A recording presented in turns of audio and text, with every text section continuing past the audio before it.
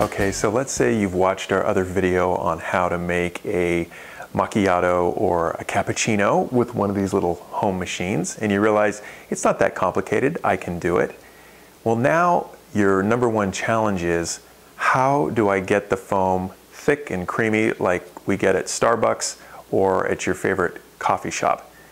Well, it's not that hard to do. You just need to check 4 different things, and in this video I'm going to take you through step by step to the 4 things to check to get perfect foam.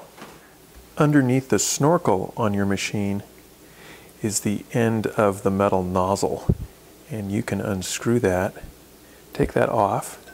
You might need to use some pliers and make sure that the little hole at the end isn't plugged. You can stick a pin in there to make sure that the steam can get out of there. Then make sure you have a snorkel. It consists of 3 parts. It's got the rubber part that slips on there.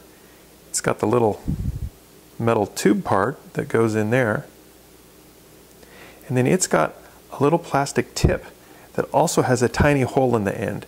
And you may want to poke a pin in that to make sure that that's not clogged and that's letting air come through. So you just put that all back together when you're done. Make sure you grind your coffee fine enough.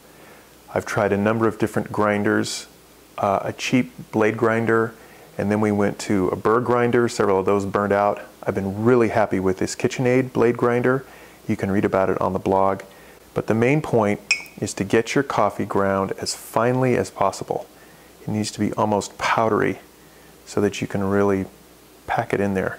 The reason you want fine coffee is so that you can pack it as firmly as possible into the basket. And once you've dumped it in there, really press it down and pack it down. This will give you better pressure with your steam, which will give you better foam. Make sure the milk is deep enough. When I make foam in the cup for macchiatos, I fill them up about 1/3 of the way full, so there's plenty of room to form foam beneath the surface. Make sure you wait long enough in the coffee making process. Your best pressure is near the end, and that's when you're going to make your best foam.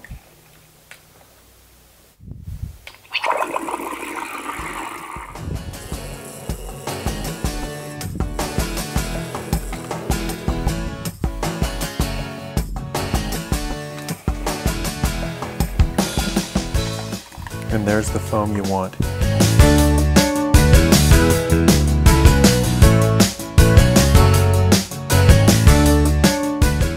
Make sure you've done these 4 things, and you're going to have foam that is thick enough to lay on.